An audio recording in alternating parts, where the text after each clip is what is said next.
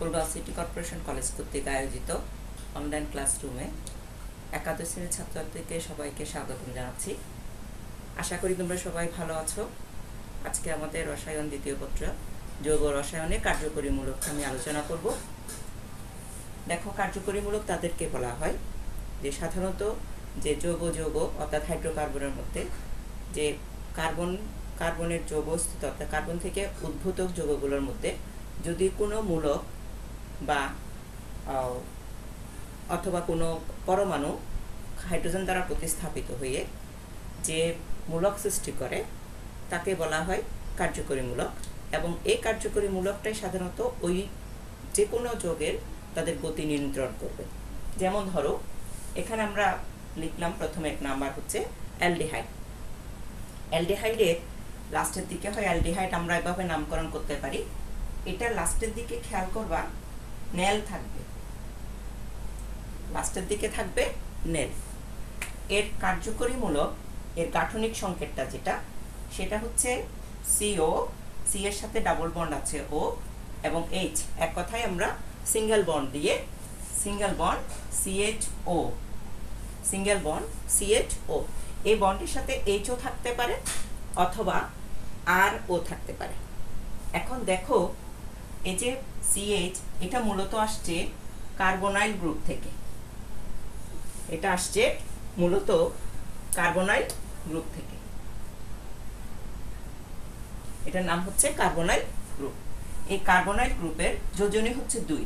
তাহলে দ্বিযোজী কার্বনাইল মূলকের সাথে যদি একটি বন্ডের সাথে যদি অবশ্যই এইচ আর আরেকটার সাথে হয় এইচ, না হয় আর, না হয় এরাইল। এরাইল বলতে আমরা বেনজিন রিংটাকে বুঝি। তাহলে এই তিনটা থেকে যে কোনো একটা উপস্থিত থাকলে তখন সেটাকে বলবো আমরা অ্যালডিহাইড। যেমন আমরা যদি এখন বলি যে মিথানেল অথবা মিথানঅ্যালডিহাইড, মিথানেল বা মিথানঅ্যালডিহাইড, তাহলে আমরা জানি প্রথমে আমাদের ধরতে হবে অ্যালডিহাইড। অ্যালডিহাইডের কার্যকরী মূলক কি? অ্যালডিহাইডের কার্যকরী মূলক হচ্ছে সিএইচও। তাহলে মিথা মানে কয় কার্বন? এক কার্বন। যে সমস্ত কার্যকরী মূলকের সাথে কার্বন যুক্ত থাকে এবং তার যোজনী যদি এক হয়, আমরা দেখছি অ্যালডিহাইডের কার্যকরী মূলক হচ্ছে সিএইচও, এখানে আছে তার যোজনী হচ্ছে এক, অর্থাৎ একটা বন্ড খালি, তাহলে এর যোজনী হচ্ছে এক। তাহলে যে সমস্ত কার্যকরী মূলকের সাথে কার্বন যুক্ত থাকে এবং তার যোজনী যদি এক হয় তাকে অবশ্যই 1 নং কার্বন ধরতে হবে। তাহলে দেখো, আমাদের অ্যালডিহাইডের মধ্যে অলরেডি 1 নং কার্বন রয়ে গেছে। আমাদেরকে বলা হলো মিথানেল। মিথা মানে কয় কার্বন? 1 কার্বন। তাহলে তো আমাদের 1 কার্বন চলেই গেল। আর কার্বনের যোজনী আমরা জানি কত? 4। তাহলে এখানে গেল 2 হাত, অর্থাৎ 2টা যোজনী গেল 2 হাত। এখানে 1 হাত বাকি আছে আর 1 হাত। সে 1 হাতের সাথে অবশ্যই কি যুক্ত হবে? এইচ যুক্ত হবে। তাহলে তার নাম হয় মিথানেল। ঠিক অনুরূপভাবে যদি আমাদেরকে বলা হয় প্রোপানেল, তাহলে প্রোপা মানে হচ্ছে 3 কার্বন, নেল হচ্ছে অ্যালডিহাইড। তাহলে অ্যালডিহাইডের অবশ্যই 1 নং কার্বনকে, এটাকে অ্যালডিহাইডের কার্বনটাকে 1 নং কার্বন ধরতে হবে। তাহলে প্রোপা মানে আমাদের কার্বন হচ্ছে 3টা, 1 কার্বন এখানে চলে গেল, বাকি আছে কয় কার্বন? 2 কার্বন। তাহলে 1 2, এখানে কার্বনের যোজনী 3, CH3 CH2। তাহলে এটার নাম হয়ে যাবে তখন প্রোপানেল। ঠিক অনুরূপভাবে কিটোন।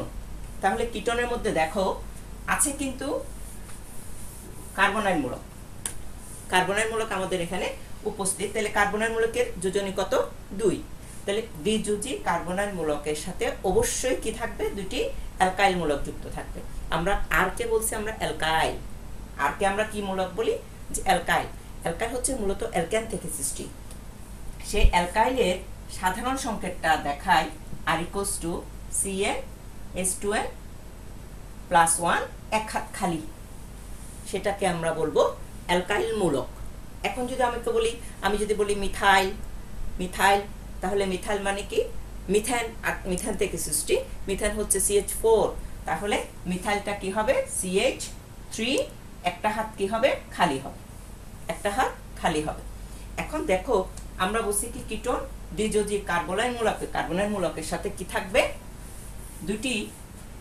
দুইটাতে কি থাকবে, যে কোনো অ্যালকাইল মূলক। অ্যালকাইল বলতে আমরা মিথাইল, ইথাইল, প্রোপাইল, বিউটাইল, যে কোনো অ্যালকাইলকে আমরা বলতে পারি।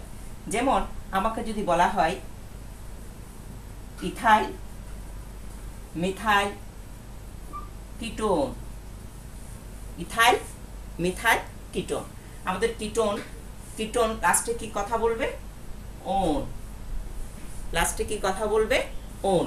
তাহলে কিটোন, এখন দেখো আমাদের বলছে কি ইথাইল মিথাইল কিটোন, কিটোনের কার্যকরী মূলক কি, সিও।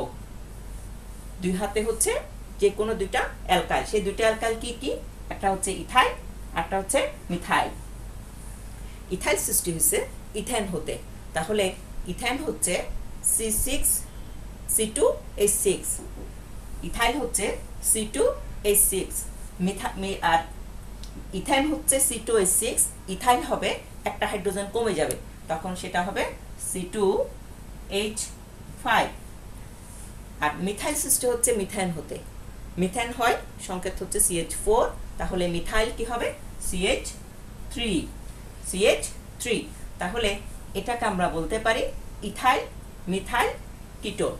এখানে দেখো নামকরণের ক্ষেত্রে আমি ইথাইলটাকে আগে লিখছি এবং বলছি, তার কারণ হচ্ছে সাধারণত যে আমরা বর্ণগুলো পাই, যে সেই বর্ণগুলোর মধ্যে ABCDE, প্রথমে ই আসে, তারপর মিথাইলের এম আসে।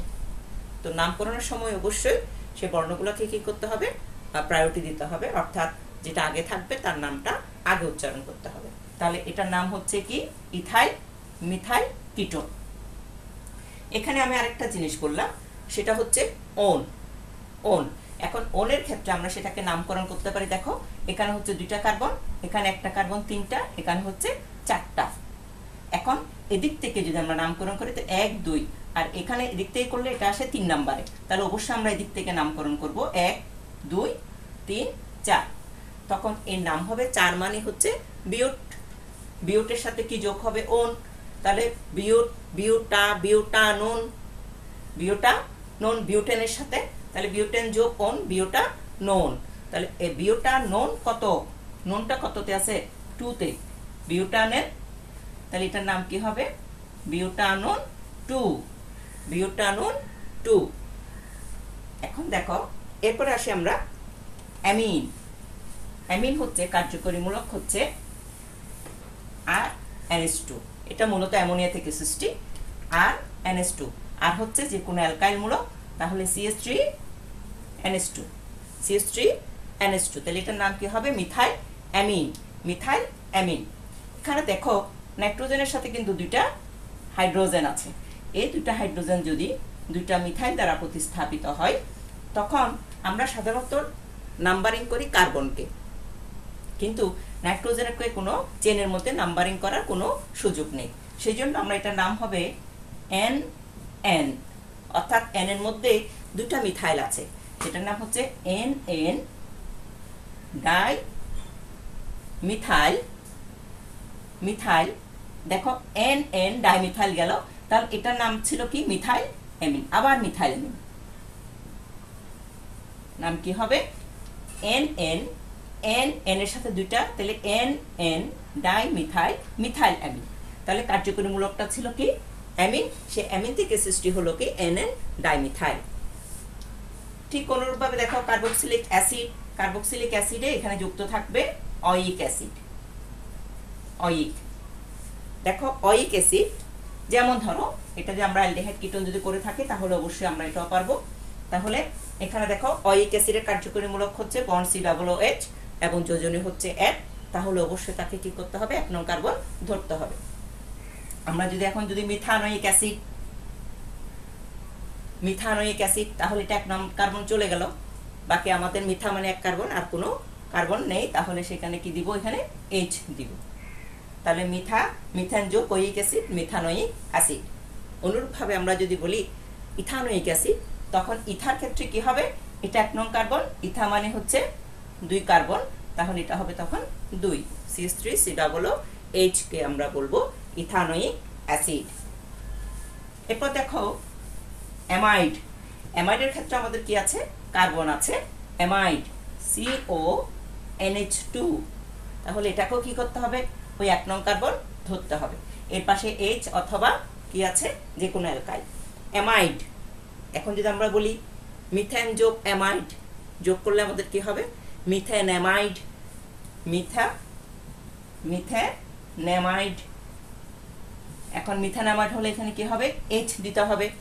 ঠিক অনুরূপভাবে যদি ইথানঅ্যামাইড হয় তাহলে সেক্ষেত্রে এখানে CH3 দিতে হবে। প্রোপানঅ্যামাইড হলে তাহলে এখানে CH3 CH2 দিতে হবে। এখন ঠিক এখানে দেখো অ্যামাইডের মধ্যে ওই নাইট্রোজেনের মধ্যে কি আছে, 2টা হাইড্রোজেন আছে। এখান থেকেও যদি তোমার ওই হাইড্রোজেনগুলি যদি কোনো অ্যালকাইল মূলক দ্বারা প্রতিস্থাপিত হয়, তখন এটাকে আমরা তখন কি বলবো, যেমন এটাকে আমরা কি বলবো, এন মিথাইল, শুধুমাত্র একটা হাইড্রোজেন প্রতিস্থাপিত হয়েছে, তাহলে এটাকে হচ্ছে এন মিথাইল, 2টা কার্বন, তাহলে ইথানামাইড, এন মিথাইল ইথানামাইড।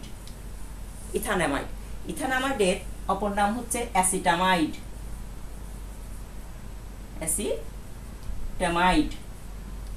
অ্যাসিটামাইডও এটাকে বলা হয়। তাহলে দেখো ওই এন এর সাথে থাকলে অবশ্যই কোনো কার্যকরী মূলক এর সাথে যদি কোনো প্রতিস্থাপনী মূলক থাকে তাকে কি করতে হবে, এন এর সাথেই সেটাকে নামকরণ করতে হবে। আরেকটা এটা পারবা, ইথারের কার্যকরী মূলক হচ্ছে ও, দুই পাশে 2টা হচ্ছে আর।